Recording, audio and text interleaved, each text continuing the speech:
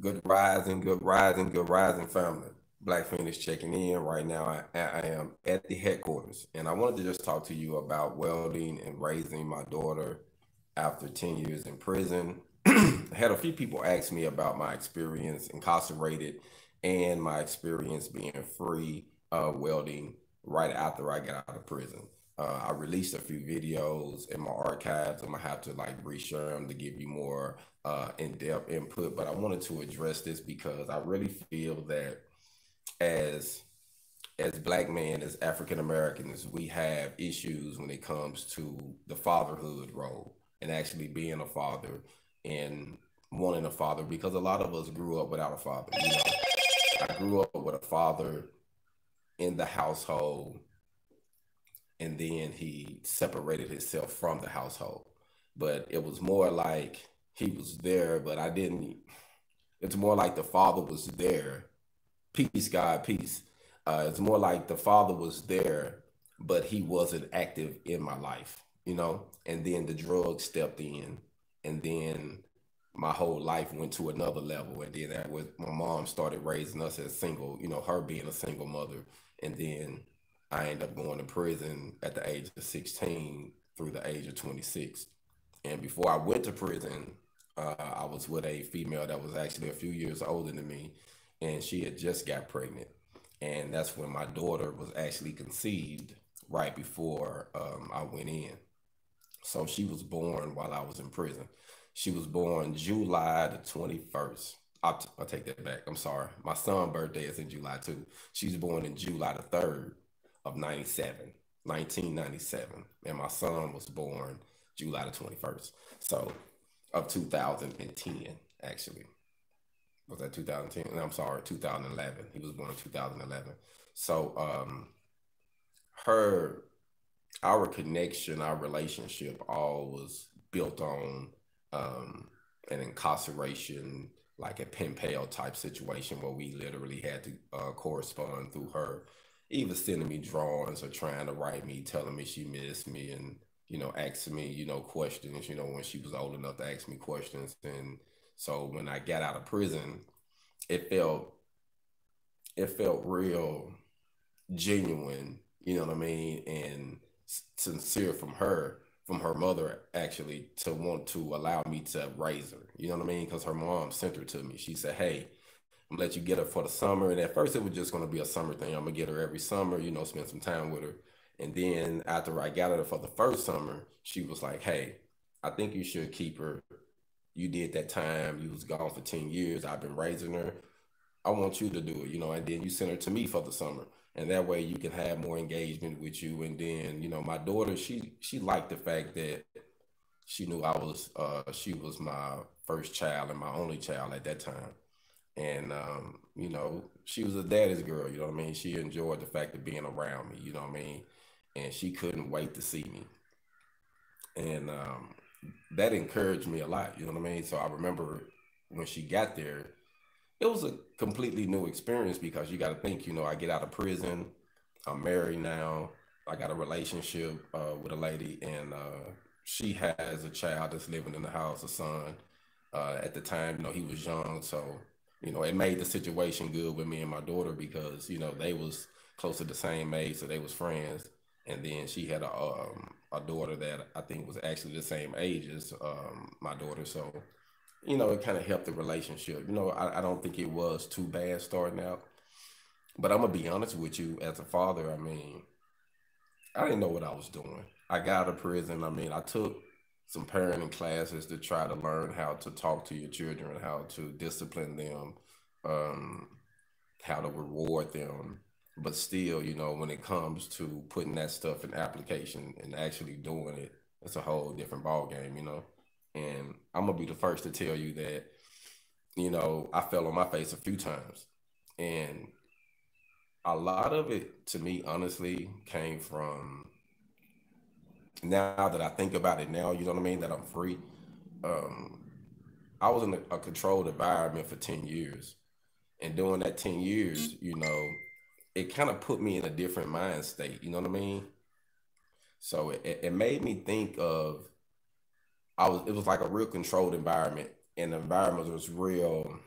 vicious, I'm gonna say scandalous, you know what I mean? So it was like kill to be killed. And when it comes to empathy, you know, it was hard to have a lot of empathy because that could get you killed in there. That could get you raped in there. You know what I mean? That could put you in a bad situation. So I had to work on, and I'm still working on the empathy part. You know, some things I didn't understand. You know, being a father, she wanted me to understand certain things that I actually didn't understand. But I gave my daughter a lot of a lot of room. You know what I mean? I wasn't real strict on her, but I watched her. You know what I mean? But I allowed her to, I allowed her to grow up. I allowed her to actually have a childhood. You know what I mean? She went to the prom. I never went to a prom. I never graduated high school. So to to be with her and encourage her and to help her, you know what I mean, graduate high school, which she graduated high school. And can't say that was all on me neither because my wife that I'm married to now, she helped me a lot. So I can't just take all the credit on that because I did get some assistance, you know what I mean? But I stood it out, you know what I mean? We really worked it out and we had to, work through some kinks, you know what I mean? So when you're being a father, it ain't like they give us a book. Especially you got to think. I went to prison as an adolescent. I get out. I'm a father now. You know what I mean. So it's a different ball game, and I'm having to learn everything hands on. You know what I mean. So all I knew how to do was to show love. You know what I mean. Like I'm gonna work. I'm gonna take care of you. I'm gonna provide for you. I'm gonna get you the things you need. But when it was like just saying love a lot, a lot of people, and we need that nourishment and the affection. You need both. You need that hug and that love. And say, hey, I love you. And just we didn't do. We did some of that. Don't get me wrong, but we didn't do like more than I wish I would have did more. So now, like my baby girl that's 13, I want to spend more and more time. You know what I mean, with her as for really getting to know her. Like me and her, we talk a lot, so I can say that me and our relationship is a little bit more open than my oldest daughter. Now we still talk, don't get me wrong. Right now we're like in that situation where you know how your kids grow up and you have to let them find themselves. And so right now we're going through that. I'm letting her find herself stage, but I never turn my back on my baby. You know what I mean? Regardless how once your kids get grown, my daughter's 23 now. So at 23 years old, you got to let a person be grown and just experience life. But you always got their back. You know what I mean? But you learn things as you experience them, man. And I realize as a father now that, I can't say that everything just went left field because it didn't. My daughter graduated high school. She graduated cosmetology. Um, she got a side hustle doing her and she got a job. You know what I mean? She got her own place. She got her own car. So she do have two children. And like I say, she's doing her thing. I appreciate that. Thanks for that love. I appreciate that. And she's doing her thing, you know what I mean? But it's still things that I taught her how to hustle because that's what I knew. I taught her work ethics and not to give up. So she know how to make money. She know how to grind, but when it comes to emotional issues, those are things that we have to work on. And I have to work on too because those are a lot of things that, after doing time like that, you kind of oppress a lot of issues. You oppress a lot of thoughts and emotions that you don't really pay fully attention to because you're in that environment just trying to survive and you don't realize how scarred you are emotionally, until you actually deal with your kids because you don't want to be, you can't be hard with your kids. You got to be firm with your kids, but you don't want to treat your kids like an inmate. You know what I'm saying? You don't want to treat your kids like a stranger on the streets, or you don't want to treat nobody that you really love like that. So being in that environment, it tends to like trigger you to think like that at times. I mean, as far as like saying like certain things you don't have excuses for, or you have zero tolerance for, you can't just be like that when it comes to raising your kids. And you have to have some wiggle room. You have to have some give and take. You have to compromise in some things. You have to be willing to negotiate because this person is a person. It's a complete person. Yes, it's your child, but this is a complete different human being. So You have to learn, and then plus she's a different gender. She's a woman. I'm raising her, and then her mom passed. So even though I shared that in another video, I just wanted to say that her mom did pass while so I never got a chance to send her back, for those summer vacations to visit her mom because her mom passed. So then it was just me and her. She got her other siblings and her grandmother, but when it all said and done, it was just me and her. So I knew I had to raise my baby. And life happened, man. Oh my goodness, life happens. You know what I mean? You get out of prison, doing all that time, you be in relationships with women, with females, and things are not what you think they are. I can say, we be naive, especially after doing 10 years. You think certain things are what they are, and it is what it is. You know what I mean? And I had to learn certain things. I was naive to certain things that I can't say that I regret because I was just naive to it, but now I'm more open to it. And when you're dealing with your kids and you're being in relationships, your kids come first. Your kids always come first. You don't never put your kids before your relationship before your kids. You know what I mean? That can really scar your kids. So don't never do that. In my personal opinion, you know what I mean? I would never do nothing like that. But I have seen people who have done it, and it's just not a good thing to do. You know what I mean? Um, you have to watch that. You have to watch who your kids are around. You know what I mean? You don't want them around the wrong people. So, I was protective of her in that aspect, but also, I would say she's seen some things that she probably shouldn't have seen. But life is what it is when you raising your kids. When you don't really know. You know what I mean? It's like they don't give us no booklet. You know what I mean? They just say, hey, here you go. And then, we young. They say that you grown up to lay down and make the baby. Now you need to be the man or the woman to raise the child.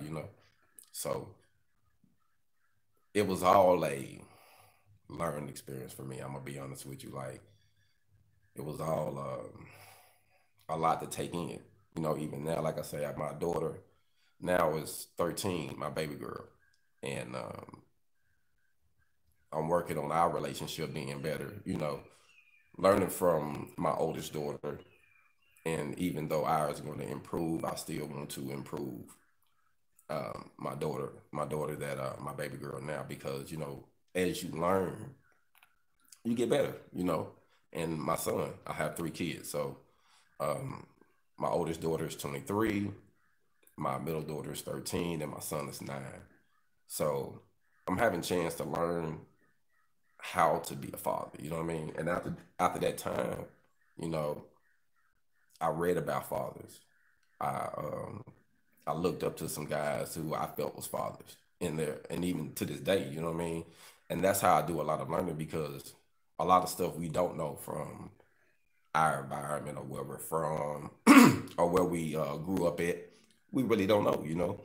So we have to look at someone else. We have to find a guide, a leader, a mentor, someone that's actually doing it. And you might not even be talking to this person. Like y'all might not even associate, but you can follow them. You can read their information. You can use those to help make you better.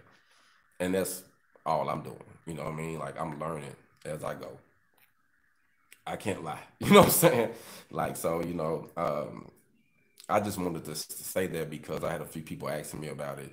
And my baby, I love her to death. You know what I mean? She'll forever be a daddy's girl. You know what I mean? But as as you grow up, you learn different things you have to work on. So I think that as a man told me this before I let y'all go, I'm gonna share this with y'all. Before I left prison, a guy told me this, and now it's more potent than ever because I think about it a lot. He said, son, when you get out of here, I want you to live your life like you're gonna die tomorrow. And I want you to learn from life like you're gonna live forever. I didn't really get it at that time, but I get it now. As we experience things, we just learn. Even though we don't know how long we're gonna be here, we have to embrace those experiences. We have to embrace those loved ones, our family. We have to use those experiences, mistakes, and bumps in the roads to get us over that hump, you know. and to realize that we have to take care of ourselves. We have to be safe and cautious as we can. But we're not going to make it out of here alive, you know? So it's good to enjoy our family, to do all we can, to be all we can, because that's, you know, at the end of the day, that's all that matters. So I take that to heart now. And now all I do is, you know, I want to be better, you know? I think as we grow, we want to be better, you know? You should never get to a point where you want to be stagnant at anything, you know, even in welding and fabrication. And when we come up with ideas, I want to get better. I want to be better, you know. I don't ever want to get consistent where I'm like, oh, okay, I'm good. Nah, I want to always improve. You know, I made a post the other day that said, it's okay to give up being good to be great. And some people didn't really get it. They was like, giving up being good. But yes, you know, sometimes we settle this and we get to a certain point and say, well, I'm good here. But you can be great if you keep pushing. And I want to be a great father. I want to be a great teacher. I want to be a great leader. I want to be a great mentor. And I want to improve on what I do. You know, I want to be a great husband. I want to be a great son. You know what I mean? A great nephew. You know, so a great brother. So in order for me to do that, I have to constantly work on me. So, and I know that that's something that we get over time. We learn over time, you know, so never stop working on you, never stop improving your relationships. Um, and just this thought too, a guy told me this, he said, hey, when you get out, don't try to catch up. Because sometimes, you know, we miss time with our kids. We miss from relationships and having to move or working or overseas, whatever the situation is in the service. Everybody got different scenarios. And a lot of times we want to get back in our lives and we try to hurry up and throw all this stuff on them because we missed all that time, you know. You can't catch up. You can only check in. And that's what he told me. Just check in, man. Check in where you can, where they let you in at, and y'all build from there and keep going. But you can't make up from lost time. It's gone. All you can do is make new times, make new memories, you know? So even though you lost time, once you be able to get that time to spend, just check in and do what you can from there, because the time that's wasted is wasted, you know? The time we spent already is already gone. So all we can do is live a better day today and learn from yesterday. So before I go, I want to make sure that I look at everybody's comments. I've seen a couple comments that I didn't get a chance to address.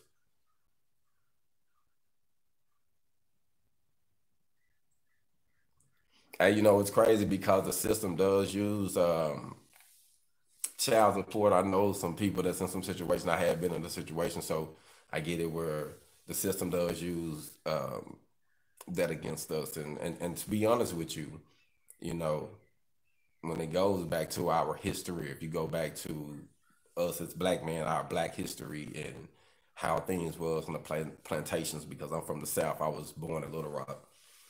Um, the young bucks, the males, which used to breed, do a lot of breeding, and they'll take you to different plantations and they'll breed you to, you know, to produce different uh, stronger breeds to do different jobs and be able to multiply that service that they're offering. And then you get where a person is free and they're used to being moved around to sleep with different people because that's what they was told to do, you know? And then you get in a relationship where you do certain things unconscious, and then now they have proven that it takes generations to break a curse. So now we have these black men, in my personal opinion, that you see from the South, especially from the South, that's still there. And even those families that leave because they have families that was born in the South. You got black men with issues with, you know, being faithful to their wives. And not because they don't love their wives, not because they don't want to be faithful, but because they got some issues that they never really resolved, dealt with. And they do things off impulse. It's like a bull that breeds. He ain't really tripping on what female cow he breeds. He just want to breed whatever one that allow him to do it. And there's no emotional attached to it. And there's many relationships that's like that, where black men get involved in relationships with no emotional attachment, but just want to have sex with another, another woman, you know what I mean? Or whatever the situation might be. So as the more I learned about history, the more I learned about how we got damaged, and we have to really go back and work on that. You know what I mean? So in order for us to be better, we have to do some homework. We have to realize that history repeats itself. And so we have to go forward back enough in history to realize why we do certain things, why we act certain ways, why we carry ourselves in certain ways, why we think like we think. So in order for us to do better, we have to do some research, and we have to constantly work on ourselves. And raising my daughter out the prison was a tough situation, but I survived it. And needless to say, you know what I mean, we still working on our relationship to get better. You know what I mean? It's a process, but I do feel that I didn't give up, and I think that's the main thing when you're doing something like this. When you're raising a child, when you rearing someone and you never did it, don't give up, and listen, listen to your child too. You know, um, I realize that God can speak to your children, just like the devil can use someone. So keep that in mind, and know that it's gonna take both of y'all, to build a relationship, or to build any relationship. It's gonna take two people. So y'all be blessed. It's Friday. Enjoy your Friday. Be safe on the ground. I got some stuff I got to do. I'll probably tune back in later to do some live welding and some fabrication. Everybody, just want to salute everybody. Hope everybody be safe. Want to say love, show mad love to all those who follow me, support me. I appreciate it. Thanks for sharing, and all that good stuff, man. I appreciate it. Hold on.